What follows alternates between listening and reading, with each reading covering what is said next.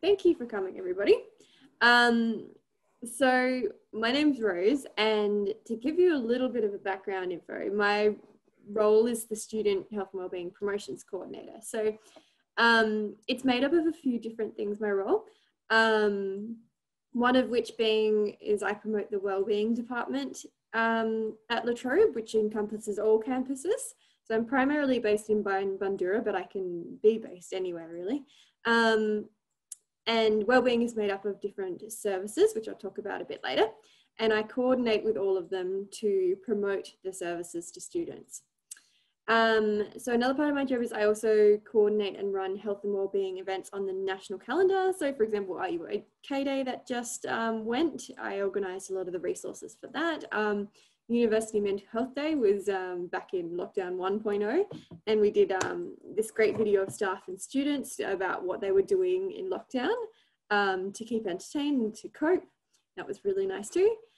And then the third part of my role is depending on what sort of health and wellbeing concerns are happening in the community or in the world right now. So I plan and run health and wellbeing initiatives to do with them. So at the moment, obviously it's the pandemic. So I'm doing a lot of resilience talks and tips and tricks to promote coping during the pandemic, basically. So that's kind of my focus at the moment. And resilience is just one of my passions, so this lined up perfectly, which is really good. Before we begin, some more things. The La Trobe University acknowledges the Wurundjeri people of the Kulin Nations as the traditional custodians of the land upon which the Melbourne campus is located. We recognise their ongoing connection to the land and value the unique contribution to the Wurundjeri people and all Indigenous Australians to make the university and the wider Australian society. So just a bit of housekeeping. So the session will run for about 30 to 40 minutes. If you have any questions, you can feel free to interrupt me at any time or put them into the chat box and I can answer them at the end. I just want to point out as well that I'm not a trained counsellor. Like, my background is in public health. So this is very generic but good advice. So just keep that in mind as well. I can't give individual tailored advice, but please always seek professional help if you need it, because that's what they're there for. And that brings me to, so I'll just start off this session with talking a little bit about our health and wellbeing supports and services at La Trobe before we get into the resilience stuff. So our wellbeing services are made up of 6 services and Respect at La Trobe, which is a commitment to Respect at La Trobe. At the moment, during COVID lockdowns, we're all operational and available via Zoom or phone appointments. So you can still jump on our website and book all those appointments. All of our services are free to students as well. So every single one of them are free, you don't have to pay anything. So I'll start off with counselling.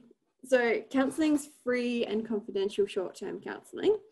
And you have access to specialist programs such as our queer program and our queer counsellor and our men's wellbeing counsellor. And we have a team of psychologists, social workers and specialist counsellors, so that to support all sorts of students across all of the campuses. And in addition to individual counselling, we have an out-of-hours crisis line that is available to students. So if you can't get to our counsellors between 9 to 5, you can always call our crisis line as well. I can put that up for you at the end of the slide, or you can jump on our website. It's operational from 5 p.m. to 9 a.m. in the morning, so out of hours and weekends and public holidays. So you can always call or text them as well. They have a text services, which is good. And you can see the counsellors about any concerns that you have. So they don't have to be traditionally people, when they think of counselling, they think you need to have a big issue to go and see a counsellor, but they don't have to be big issues. You can talk to them about anything that's bothering you, like lack of motivation, procrastination, grief, loss or trauma, relationship difficulties, conflicts at home, poor class attendance, like anything that's bothering you. The only thing is sometimes there can be a little bit of a wait time to get an appointment, just depending on the time of semester. But when you do book an appointment, they give you a call back within a few days, I think it is, and that's called a triage call, just to check, to grab some more details and to check up on you, and then they book you in into appointment then. So they'll be able to tell you then if there's a wait time, and if you would prefer to go elsewhere for a shorter wait time, they can help you with resources as well. So always definitely come to us as a point of contact, and we can either book you in or, you know, direct you to other resources as well. So the next of our services is accessibility. So this, until really recently, was formerly equity and diversity. And they support students with a disability, a medical condition, or mental health illness, or students with who are primary carers or with a refugee background.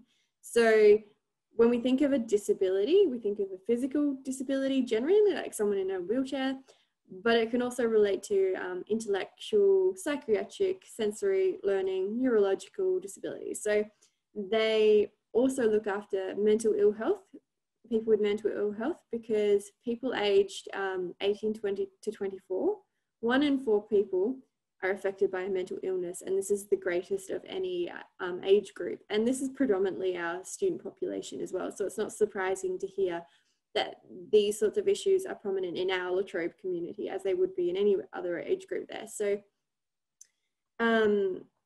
if you do see accessibility, they will help you with what's called a learning access plan, or a LAP for short.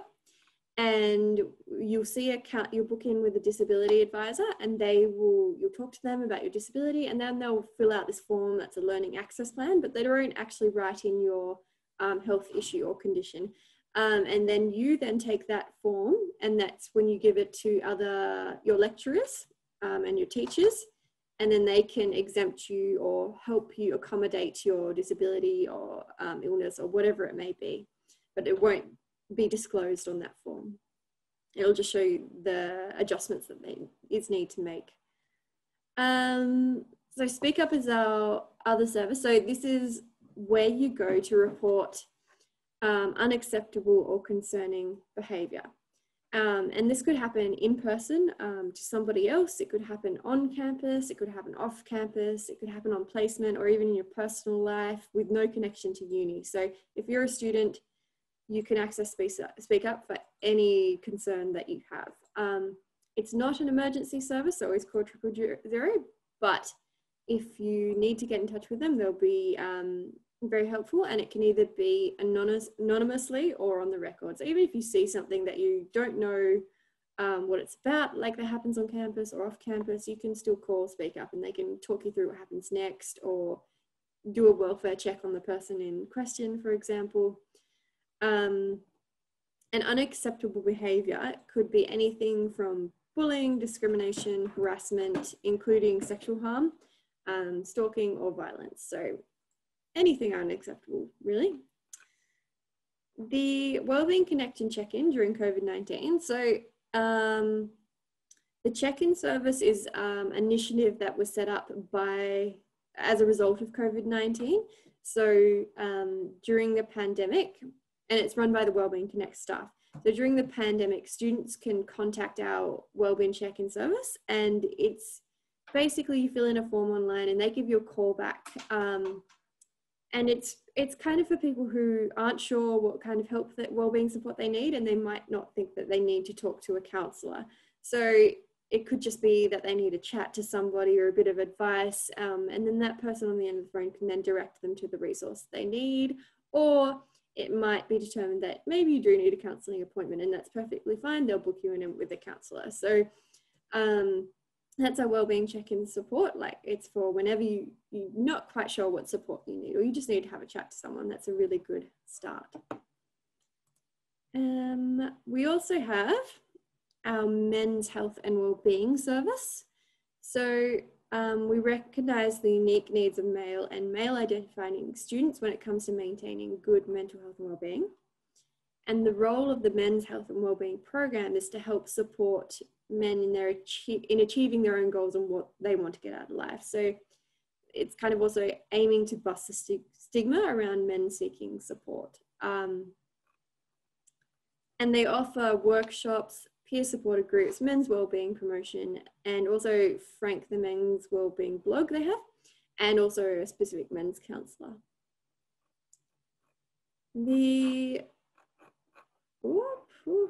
That's not what I wanted to do.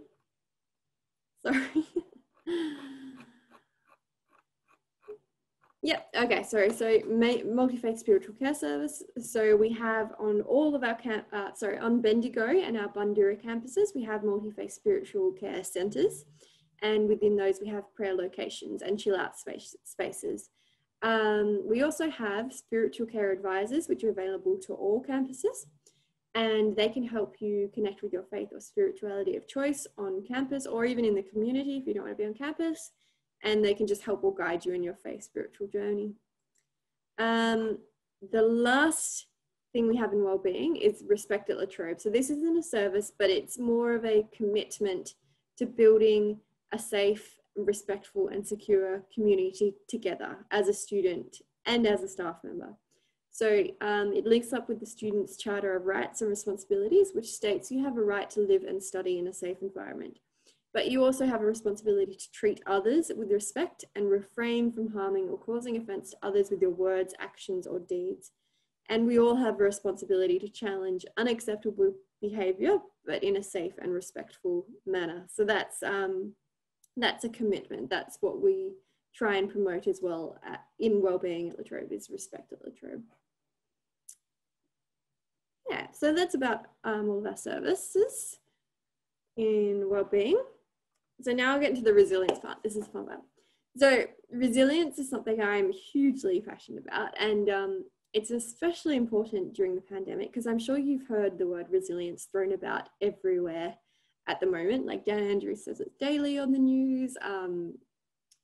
It's just very, very important buzzword, I suppose, at the moment.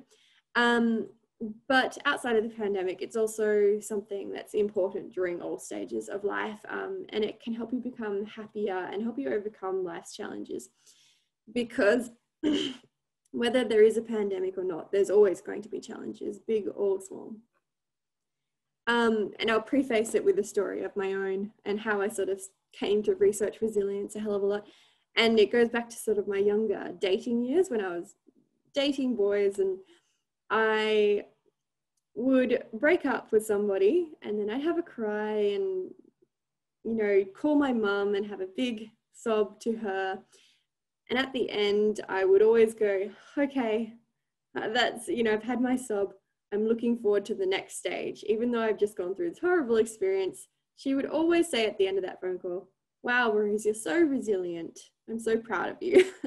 And even though I knew what resilience was, but it just sounded like such a compliment coming from my mum, and I didn't really understand it until I started researching it.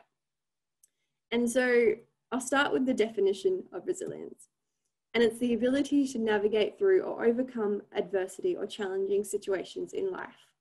So I think struggles can take anyone by surprise, but it's the ability to deal with these struggles that defines a resilient person. And it's your ability to bounce back after life tears you down. It doesn't mean that these people who go through these struggles, that they haven't suffered difficulty or stress or sadness.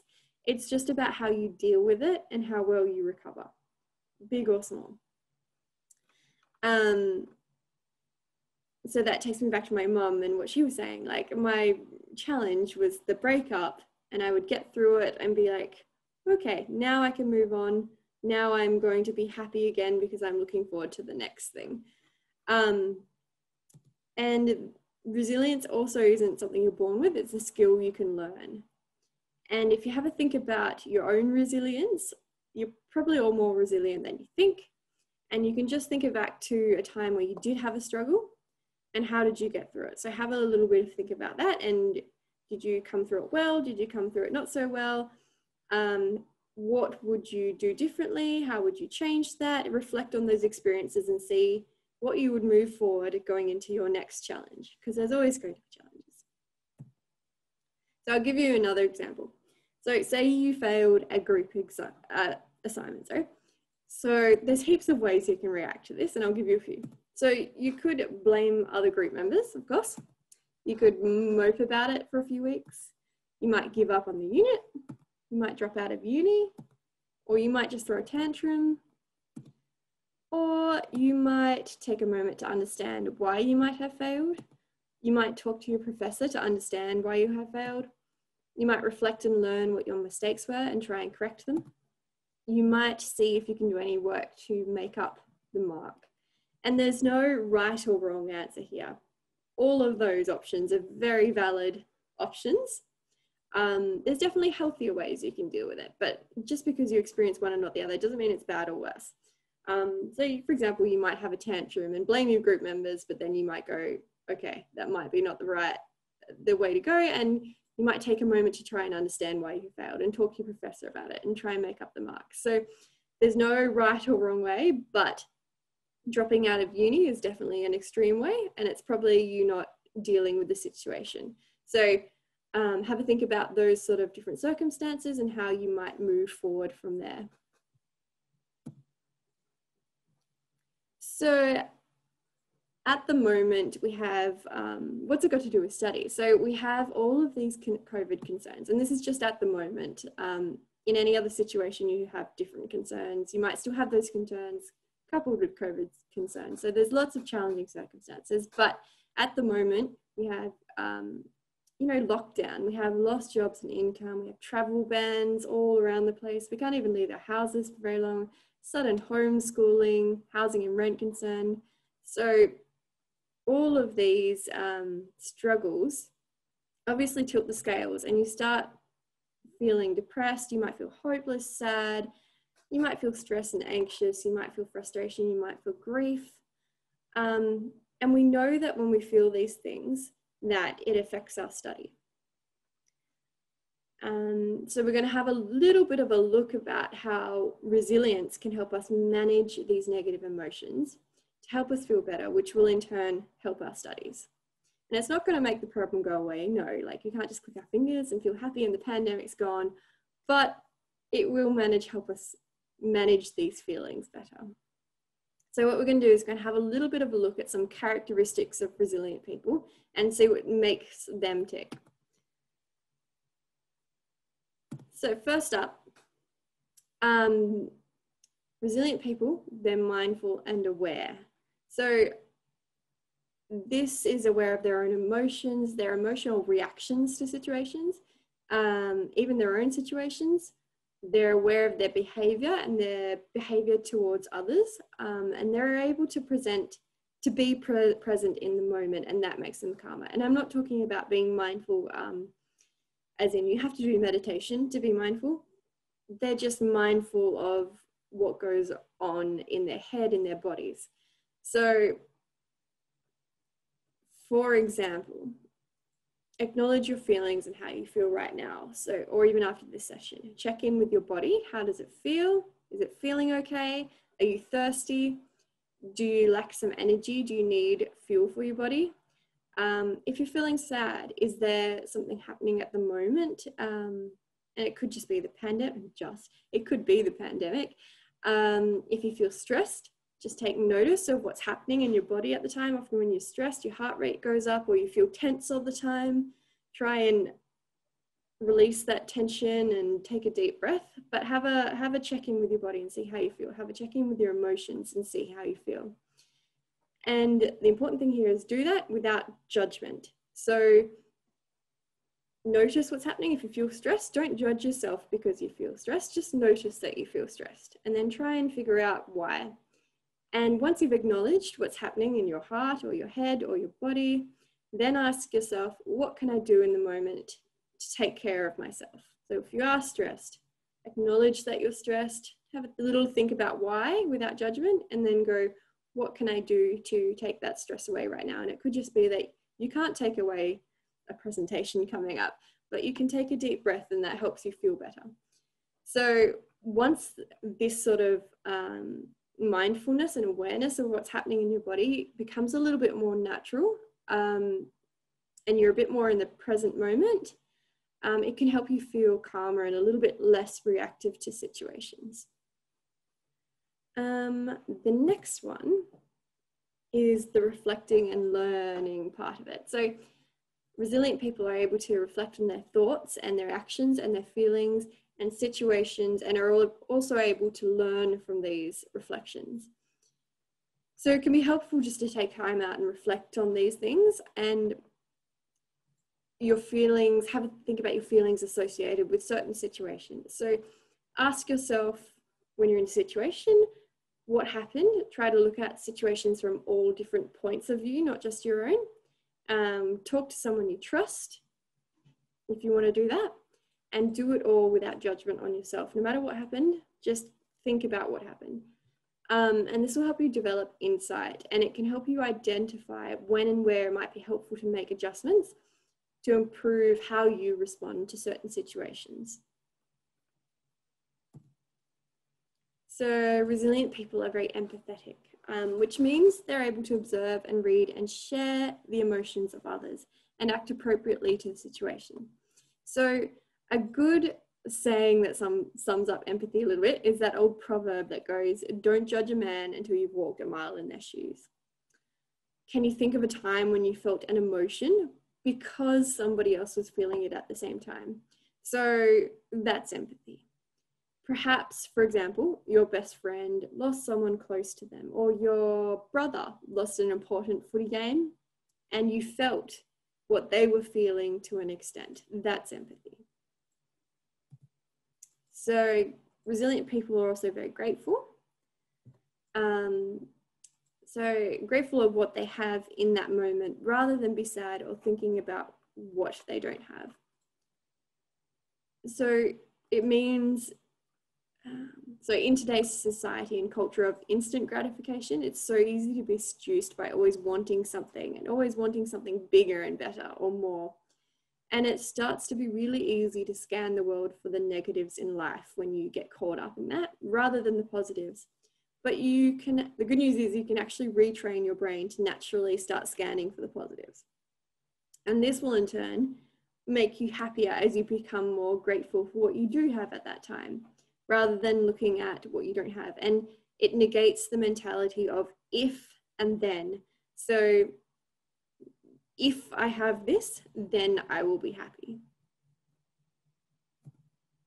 So resilient people can also ask for help, and they know who their support systems are.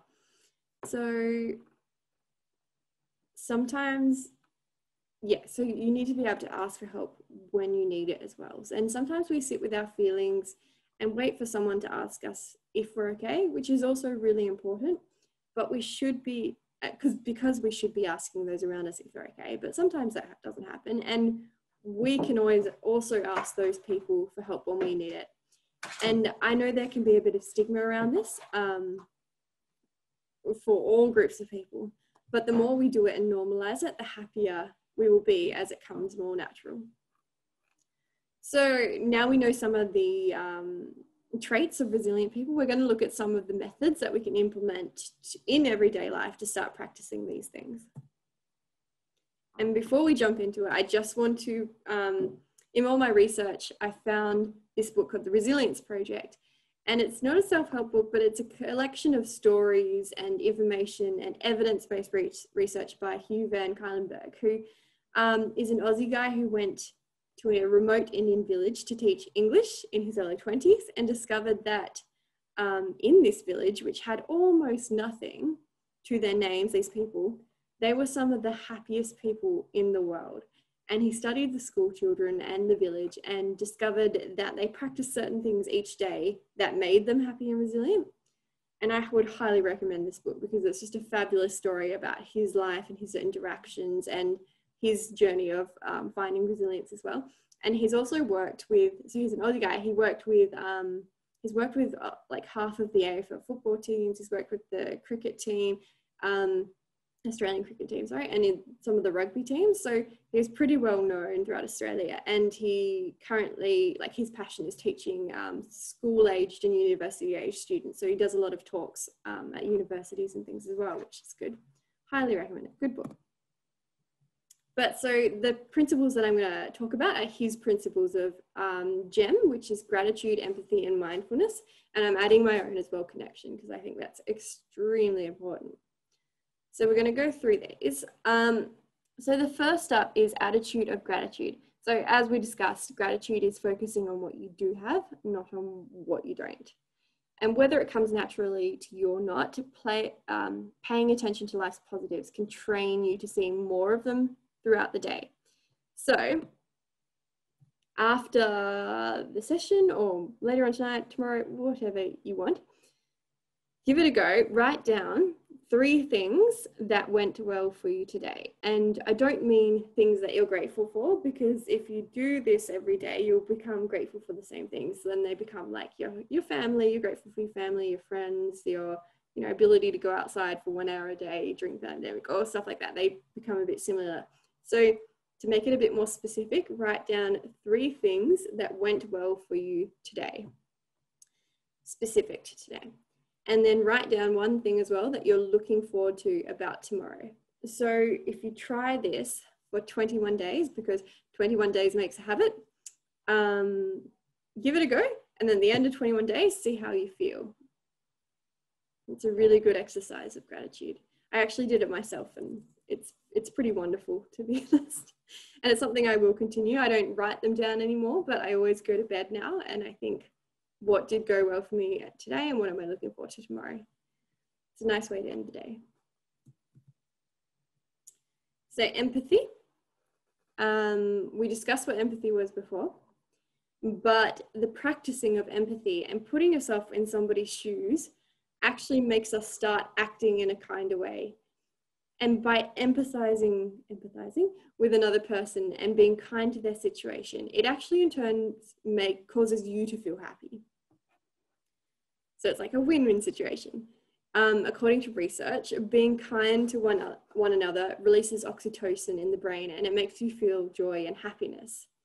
And you can be kind to yourself as well. But doing it for somebody else releases that feel-good feelings. So it could be something as small as letting somebody in traffic in front of you, or it could just be shouting somebody coffee when they weren't expecting it. Like, it doesn't have to be big things. It could just be small little things during the day, but seeing that somebody else's situation, understanding them and making them happy makes you happy. So that's a really good way to sort of lift up your mood as well. And I've done it before as well. And like, even if you give somebody a present, or even just like being nice to someone, seeing them makes me feel ecstatic that I've made that person happy. So practicing empathy is something you can do every day. Just focus on 1 little thing and build up that skill. So you're doing it daily, and that'll provide that little oxytocin boost throughout the day, in turn making you happy, which is really good. Oh yeah, so here's the exercise. So think about someone you know who might be having a hard time right now, and could be yourself, but what would you say to them to make them feel better? So this is just another way. You could do something small for somebody else, or you could reach out to somebody else and see if you can connect with them and just check in with them, because that'll make you feel happy as well. So mindfulness, touched on it a little bit, but mindfulness is the ability to be present and engaged in whatever you're doing whatever you are doing at the moment. So again, it's been about being aware of your thoughts and feelings and your movement, your body, your surroundings, and letting all of those things come and go without judgment and with acceptance. And the more you come to do this, you'll understand these thoughts, feelings, and emotions, and how they actually influence each other to make you happy or sad or whatever it may be. So mindfulness meditation is one way to practice mindfulness, and it's a good one. And there's heaps of apps and resources around at the moment. Even our Wellbeing website has mindfulness recordings on it. But it's not the only way to do it. So you can go on a walk and just notice your surroundings if you're stressed or anxious, for example. Leave your current surroundings that's making you feel those feelings, and walk, and then force myself to be present in the moment somewhere else. And you can, like, so I go for a walk and I listen to the trees and the smells. I'm sorry, my building is practicing an emergency alarm. I think it's finished. How embarrassing. Okay, we'll continue. So anyway, go for a walk, You don't have to do mindfulness. You can listen to the trees, the smells, whatever brings you back to that moment, and not thinking about the future or the past. If you're worried about the past, something that happened, bring yourself to that present moment and be in that moment. So observe your breathing, observe the trees around you.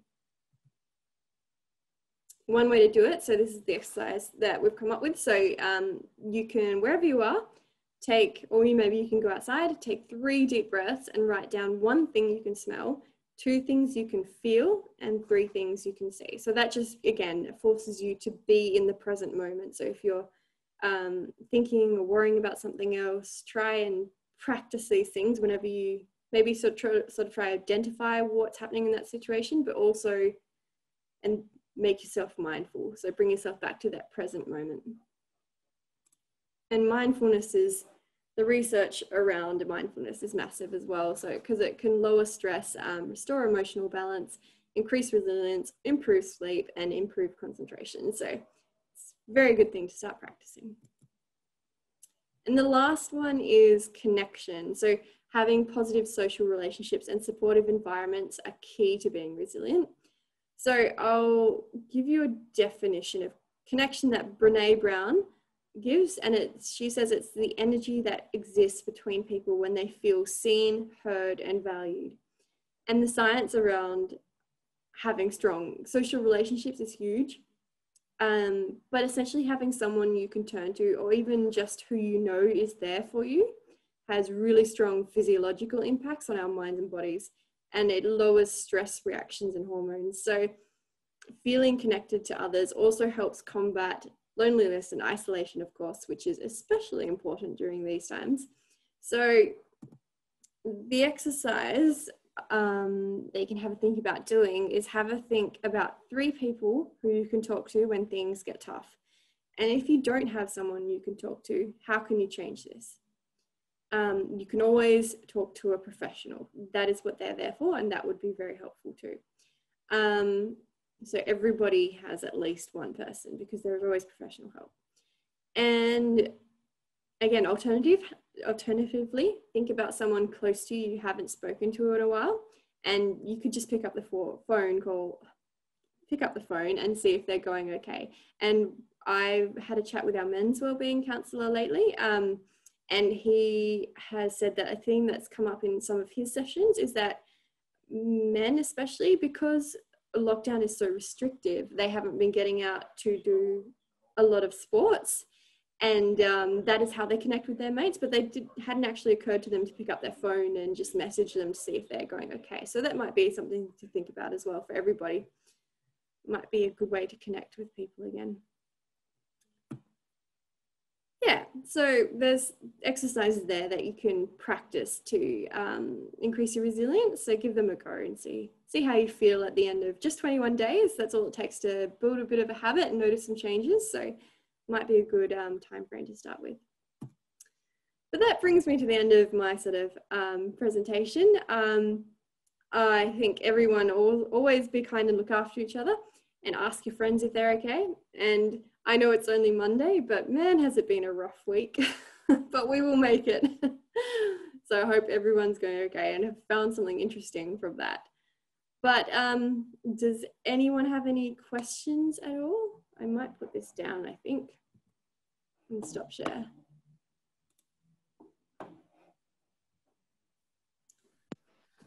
Rosalie, I just had one that's sort of a theme sort of that you're hearing a lot lately, and it's about being the wrong sort of optimistic, I suppose. That so I'm trying to think what they call it. Do you know what I'm sort of trying to say? As in, like being optimistic, but I suppose unrealistically optimistic. I suppose that's what it's. Yeah. I do know what you're getting at, and I can't form it either at the moment. But is it kind of like you know, if somebody's going through something and then you sort of say, oh, it'll be okay, sort of thing, move on? Is that sort of? Yeah, I guess that's what it is. Or even, you know, I guess it's about thinking about it, not acknowledging, you know, that there are things, and like you spoke about the acknowledging being so important. Yeah. And I guess, yeah. Yeah, definitely. I think I know what you're talking about. And I think definitely it's important to acknowledge what you're going through. And just because one person has this struggle and another has another, you know, even though one person's may seem a lot have a harder struggle than another's, like it doesn't unvalidate, is that a word? You still validate exactly those two people's feelings, like because yeah, it's just, you don't know what people are going through, and one person might be sad and equally as sad as the other person, even though they're going through different things. So you just have to acknowledge what the other people are going through as well, and try and understand it from their point of view, I think. And definitely the solution is not to go and try and fix the problem, because sometimes especially during pandemics, you know, you don't want to what's my train of thought again? I'm sorry, my alarm Minimize, maybe? yeah, my alarm thing is really throwing me off. Yeah, during a pandemic, it's just especially important that we don't put too much pressure on ourselves to try and be too optimistic or too anything, because we are going through so much hardship and struggle. Even if you don't have something else going on, the pandemic and the not knowing and the grief that you feel from the loss of normalcy is enough to make you feel really, really bad. So I think sometimes if it's all you can do to get out of bed in the morning, like that is okay. Like there shouldn't be any more pressure than that if that's all you can manage that day. So I think that's definitely important to acknowledge, you know, what other people are going through, just because it's different from your own.